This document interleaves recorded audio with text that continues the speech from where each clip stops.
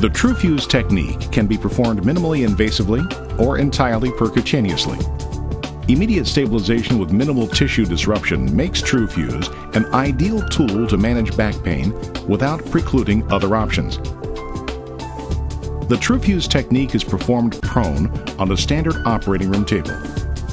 Oblique X-ray views of the spine will optimize visualization of the facet joint.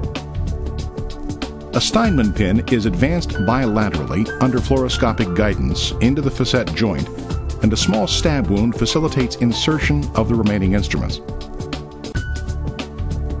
The pin serves as a guide to place beveled spatulas into the facet joints bilaterally. Gently turning engages the blade into the plane of the facet. Light tapping will seat the spatula properly. With the spatulas in place, the drill guide is easily inserted and aligned by matching score marks on the spatula and the guide.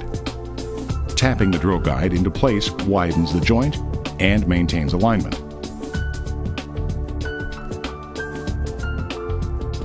The spatula and pin are no longer needed with the drill guide in place. A compaction reamer will create a tunnel of subchondral bone.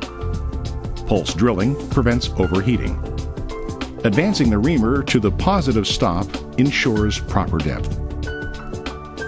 A sized block is used to ensure that the Morse tapered graft is oriented properly. The impactor will pick the graft, place it, and countersink it properly at 2 millimeters. It's important to hold the drill guide steady and in the same orientation for both reaming and graft insertion to get a solid press fit.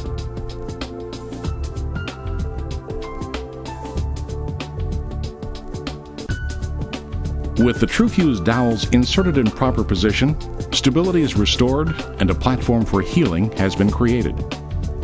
Post-operatively, most patients can be discharged home within 24 hours of the procedure. Bracing with the Bauerfeind SoftTech Lumbo is strongly recommended for a period of at least 6 weeks to limit motion during the early stages of healing.